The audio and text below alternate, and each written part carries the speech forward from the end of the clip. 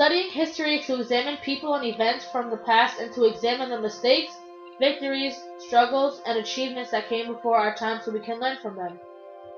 A lot can be remarked from the history of our country's homosexual community's fight for freedom and equality. After the dreadful events on the night that had occurred on June 28, 1969 at the Stonewall Tavern Inn, the gay rights movement has taken on a huge responsibility of working to certify that the discrimination and unfair treatment of the American gay population is put to a stop. They and many other heterosexual citizens are fighting for the rights which they strongly believe and they deserve. So isn't it also our responsibility to pledge that all men are created equal in our country? From our sources, Freddie Tree states the following. It wasn't discrimination. It was hate because they thought it was a disease that could spread. And if we catch you in vow with a homosexual, your parents are going to know about it first. And you will be caught. Don't think you won't be caught. Because this is one thing you cannot get away with. This is one thing that if you don't get caught by us, you'll be caught by yourself. And the rest of your life will be a living hell. Homosexuality was highly unaccepted in many states located in the United States. One state accepted homosexuality. That was Illinois. The only way for this to happen was to participate in private known gay bars.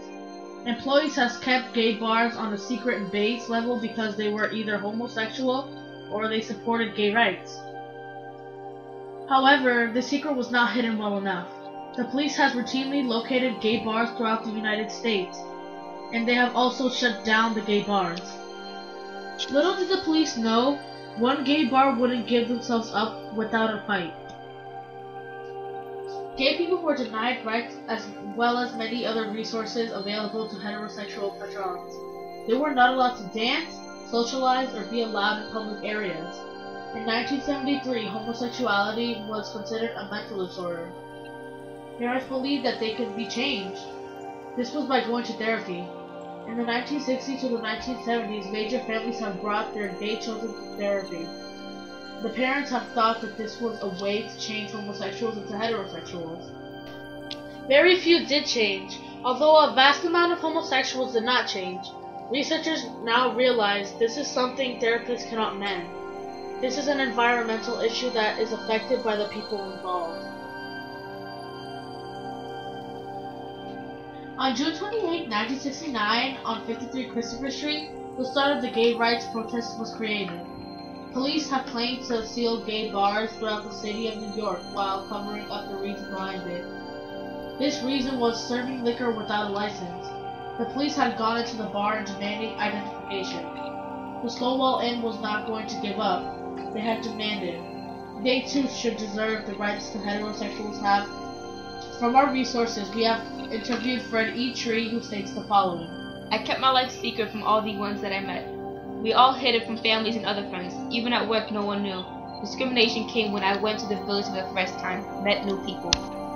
Homosexuals who were inside the bar took part in the riot. They snuck out of the police's way and towards an available exit to escort them outside. From the outside, there the commotion had started. Gay people had begun to light trash cans of fire while the police had to escort them. Eventually, this fight had become intense because of the brutality towards the police and the gay men and women. The police had begun to arrest citizens because of what they had worn or because of the destruction they had caused. Homosexuals decided against it. They had hurled bottles, cans, beer, glass, pennies, etc. During the several nights of the riot, many people had fought alongside with the homosexuals. Heterosexuals had taken part in this riot along with many other riots that had seemed to take place in New York City.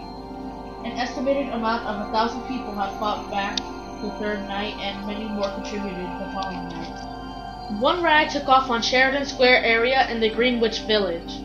A group of homosexual men furiously came out of an inn which was previously raided by the police. The police raid rushed down to Sheridan Square area and tried to gain the mass of men to settle down. If only they knew, the police was the cause of this. There were some policemen who supported and helped gays, but couldn't do anything about it. Although many police did hide gay men and women, without the others acknowledging their help and support. There was the good and the bad. On the following Saturday, the riots in New York City has winded down to a halt. 13 people were arrested while 4 policemen were injured. One has suffered from a broken wrist injury while the others claim to be unclassified. This has led up to many more organizations to be formed.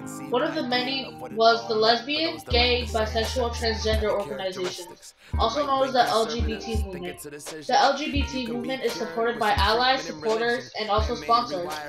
This organization is still here today and is strongly running up to help put discrimination towards gay men and women to a stop. On June 27, 1970, the first gay pride parade had taken place off the curb of Stonewall Inn.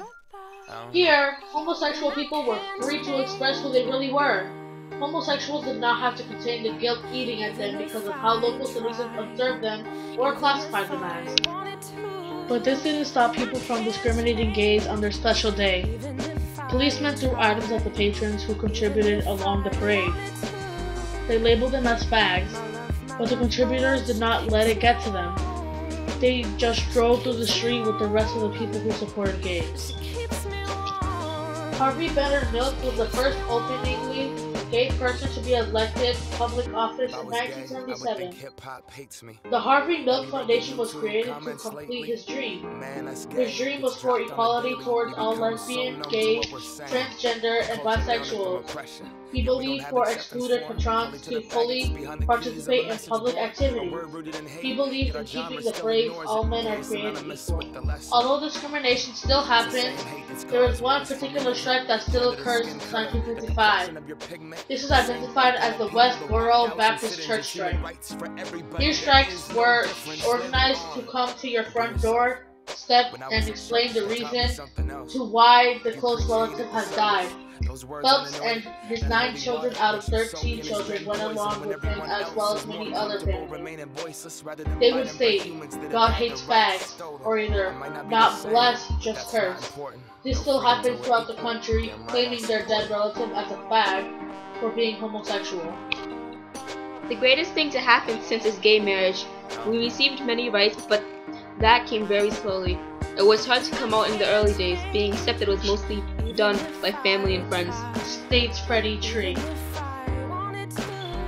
The economy today has accepted homosexuality little by little, yet it has progressed.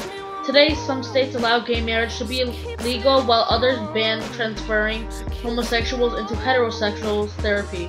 However, states are still debating on whether their government should allow gay marriage or not. On May 17, 2004, Massachusetts has become the first state to allow gay marriage. Because of this, it has produced the lowest divorce agreements in the country between 2003 to 2008. The divorce rate has declined 21% during the years given. Soon after, many states began to accept gay marriage. Whether or not homosexuals are still considered as a disease, gay people want one thing the most, as Fred E. Tree states.